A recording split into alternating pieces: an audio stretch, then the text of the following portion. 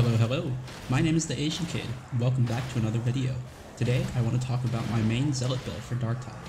The goal of this build was to make something similar to the original endgame Zealot build before a class overhaul, with some slight modifications. It leans into a melee jack-of-all-trades type of role with strong tanking, independent play, elite, and special killing, as well as boss killing potential depending on the types of weapons you bring with you. But before I get into the build, make sure to like and subscribe. I plan on making a lot more Darktide content and gameplay, things of that sort, so make sure to subscribe for more. Now without further ado, let's get into my Zealot build. Now let's take a look at some of the perks that I run for my Zealot. First off, going down the left side, taking Disdain for extra damage, as well as enemies within, enemies without. For that extra toughness regeneration when fighting several enemies, these two perks are a must-have for pretty much any Zealot build that you run. Now going down the middle, I will take Anointed in Blood, Fortitude and Fellowship, Purge the Unclean, Restoring Faith, as well as the Immolation Grenade. The Immolation Grenade is a Molotov that creates a small pool of fire that does burn damage over time. It's good for dealing with patrols, getting yourself out of sticky situations, as well as reviving teammates when they're downed. Moving downward, I will take Until Death as well as Holy Revenant. This is a nerfed version of what Until Death was pre-class overhaul patch, but it is still very strong. It protects you from overhead crushers or very strong enemies that can one-shot you, as well as with the Holy Revenant, you'll be able to gain some of that health back.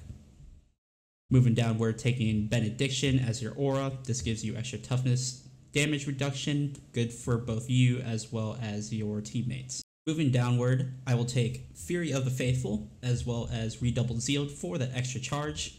Fury of the Faithful will allow you to close gaps to range enemies, as well as move around the map much quicker. Upon skill activation, you will immediately gain 50% toughness, which can be very helpful in emergency situations where your toughness is broken. With the added 20% attack speed bonus, 25% power, along with the guaranteed critical hit, is great when you need to deal a large chunk of damage all at once, especially against crushers and bosses, and it also helps with dealing with hordes. Moving downward, I will be taking Faithful Frenzy for an increased attack speed, Sustained Assault for increased melee attack damage, as well as Swift Certainty to help with dodging enemy ranged attacks, as well as closing the gap between myself and ranged enemies. Moving to the left, I will take Punishment for extra damage, as well as Invocation of Death to help with my ability cooldown, with the keystone being Blazing Piety, as well as taking the Fury Rising skills and Righteous Warrior. The Blazing Piety keystone is great for dealing with hordes, especially on the higher difficulties such as Auric levels or Damnation missions with the high intensity modifier. With the two keystone talents, you will be constantly proccing Blazing Piety, giving you that high critical chance throughout the mission. Now moving on to weapons. For this build, I'd say pretty much any weapon will suffice, as this is a melee jack-of-all-trades type of build. Personally, I enjoy using the Chainsword, Eviscerator, Aatrox Mark II Axe, and Heavy Swords, but then again, the weapon choice is up to you. As for ranged weapons, you'll be a bit more limited with this build as the perks are geared more towards melee and not so much for range. You will want to use your ranged weapons as a way to cover your weaknesses, which may be killing bosses, elites, or specials depending on which melee weapon you run.